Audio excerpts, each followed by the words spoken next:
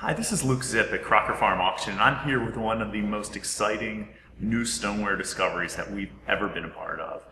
Check it out, it's this stoneware flower pot with incised bird and floral decoration. It's just unbelievable. It recently surfaced from a completely unknown source. Nobody knew this piece existed before we were contacted with it, and we're just thrilled, first of all, to know that it exists. But second of all, to offer it in our July 16th Stoneware and Redware auction. It was made in Baltimore in the 1820s, maybe about 1820 to 1825, and we can attribute it to the Morgan pottery. During that period, they signed in Morgan and Amos, or Morgan Maker. It was owned by William Morgan, right on Pitt Street in Baltimore.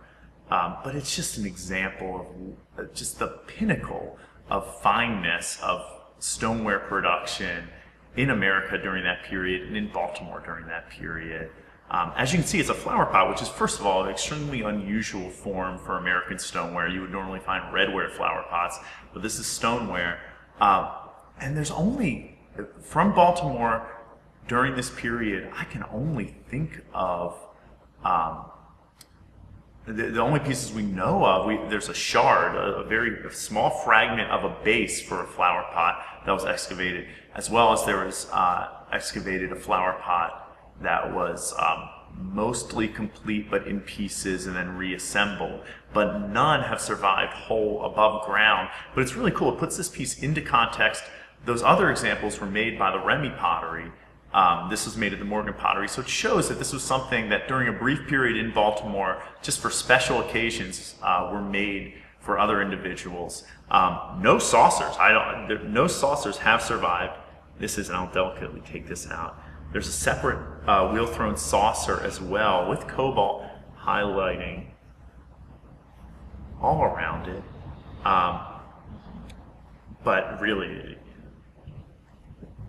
the star of the show is the flower pot itself, and I'll just show how well conceived it is. So at the Morgan pottery, William or Thomas Morgan were probably the ones who made this. There are, I think, 4 known pieces with incised birds from the Morgan pottery in existence. We sold a water cooler a few years back, signed Morgan Maker, with a very similar decoration made from this really fine clay. So there was an ad in 1820 from the pottery where the Morgans were bragging that they had access to 2 pits of clay that produced what they thought was possibly the finest stoneware ever made in America.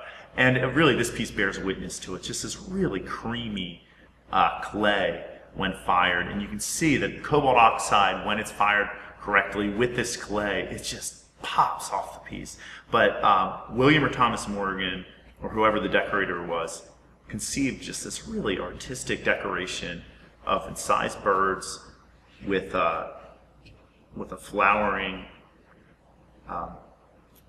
tree decoration. You can see how fine and crisp the cobalt really stays very well within the lines. They use the negative space to highlight the eyes, which is one of the hallmarks of Morgan birds versus Remy birds, which gets super technical. But you can see the one bird is looking back, and I've seen a couple Morgan birds like that. There's one in the collection of Mesda that has 2 birds, very similar. I believe one is looking back, just like that. And the leaves, the really large leaves with just really fine serrated borders. But it's really cool to see, because most stoneware that survives was made for a very technical, just utilitarian purpose, to store and consume foods and beverages, just real, built tough. But very rarely we get a glimpse into what these stoneware potters, the limits of their capability was, and what they really viewed as, if they were going to make a very special piece, what that would be. This is one such piece, and it was obviously made for a special purpose and for a special person. And it's just amazing that it survived in such excellent, remarkable condition to this present day. It's amazing that it survived unknown up until this present day, and we're just excited to have the opportunity to offer it in our July 16th auction. I just want to show you also, I realized I didn't show the underside. It's so cool to see the drain hole as well, like all flower pots should have, and maybe that is how it survived to this present day. But yeah, we're just thrilled to offer it.